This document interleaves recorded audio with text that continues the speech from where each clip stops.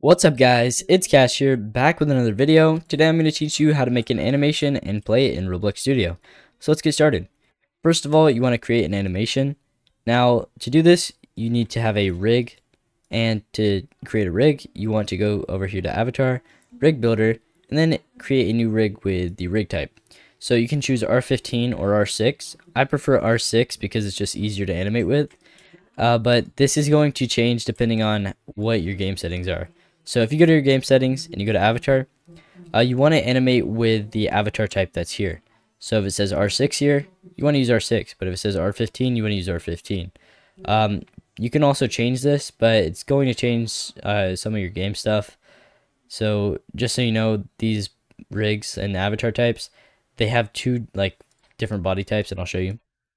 So if we insert a R15, as you can see, this one has 15 body parts, and this one has 6. Well, not really 6, it has 7, but it has 6 joints. Okay? And this one has 15 joints. So if you're going to use R6, make sure you're playing as R6, and if you're using R15, make sure you're playing as R15. That's all you got to know. Okay? So right here, we have the R6 rig that we're going to be animating with, just because it's easier to animate with 6 limbs. And what we're going to do is set the primary part to the humanoid root part, because sometimes it automatically sets it to head for some reason, which it's not supposed to do. But yeah, that fixes that problem. Then we can open the animation editor right here, and we can click on the rig. Then we can create an animation. I'll just call this tutorial animation. Okay. Now what I'm going to do is create a keyframe for the torso. And actually, I'm just going to create a keyframe for all of these body parts. So I'll just go ahead and add these in. So now that we have a keyframe for everything, other animations won't bug it out. So if you have a keyframe for one of these joints, it kind of just overwrites any other animations that are playing, such as the walk animation.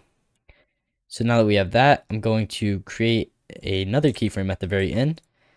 And this one, I'm just going to kind of just mess with it. It's just going to be a really blank, messy animation. Like this. And he's kind of just going to get disoriented.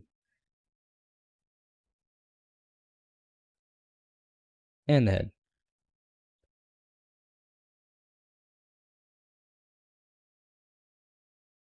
Really cool. So now we have this really weird animation. But yeah, that's basically it. If we press play, as you can see, it just disorients. We can add some easing to it. So if we select all these keyframes right here by clicking this white one right here, and then right clicking easing style, we can set it to cubic. And then as you can see, it kind of smooths it out. We can also change the easing direction to in out to make it really smooth. And yeah, it looks pretty cool.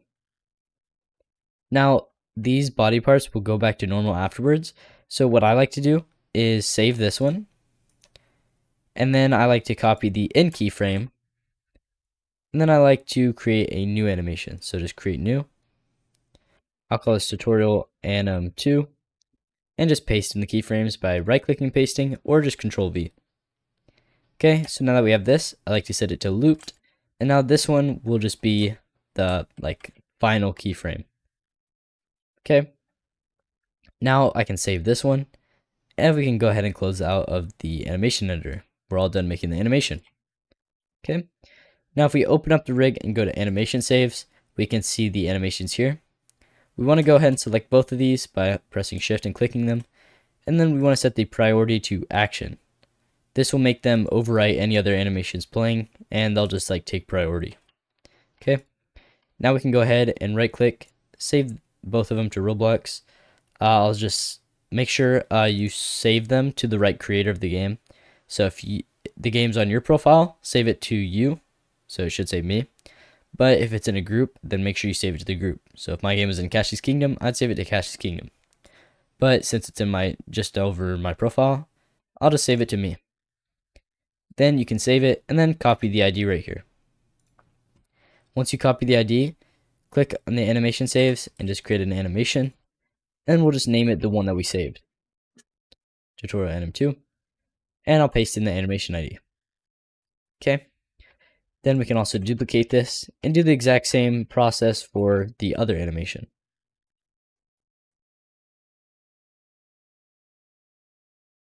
Copy the ID and paste it in here. So now that we have our animations finished, what we can do is drag these into the rig. Then we want to make a script that can play them. So let's go ahead and create a script. I'm going to define the rig, and then I'm going to define the humanoid. So the humanoid is what's going to be playing the animations, but more specifically the humanoid's animator. And the humanoid's animator will load the animations for it, and it just contains all of it. So what we want to do is get the tutorial animation and the tutorial animation 2 objects. So let's go ahead and define those.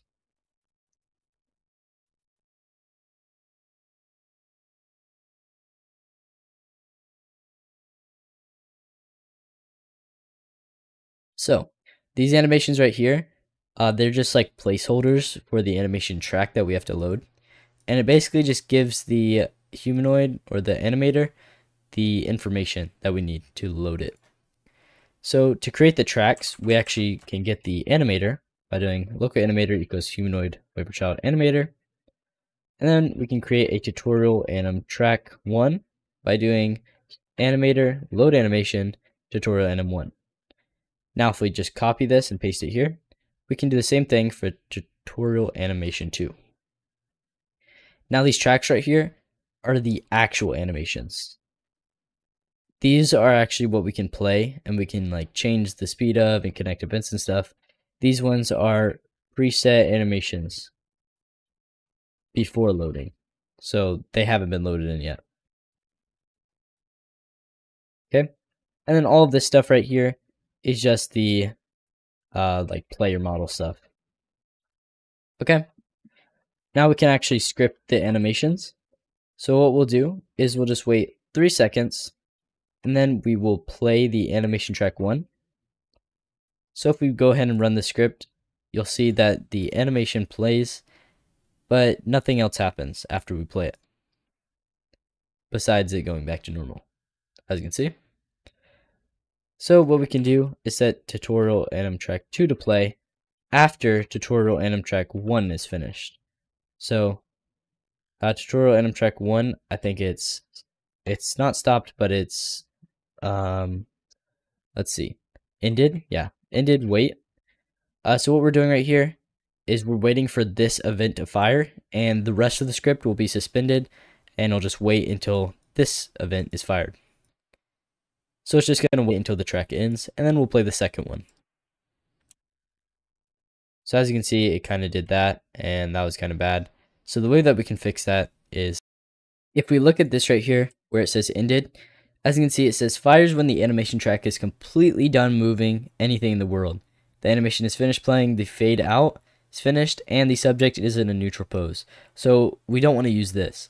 Instead, we can easily just do task.wait tutorial animation track 1.length, and this will return the length.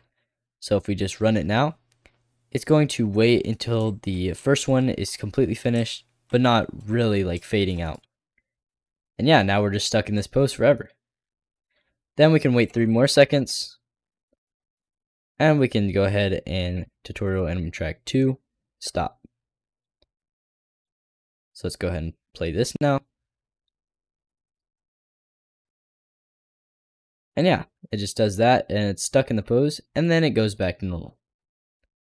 Awesome. So now that we know how to do this on an NPC, you might be wondering, how do we do this on an actual player?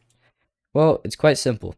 What we're going to do is go into starter character scripts, so the script automatically goes into the character, and we can easily just copy these right here, these animations, and just paste them there. Now if we press play, we can actually do the exact same thing with the NPC, except it'll be in our player.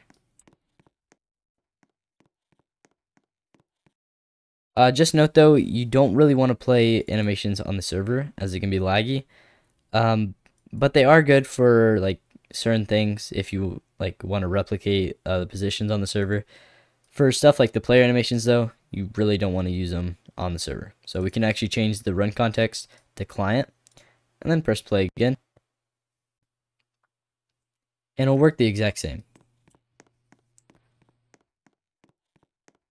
Except as you can see, it says it's going to wait for humanoid because it's running in starter character scripts, which is an issue. So you can just keep this on the server if you want. Anyways, guys, that's it for this video. If you want another video like this one, make sure to leave a like and a comment down below. Let me know what you guys want to see. I'll see you guys in the next video. Peace.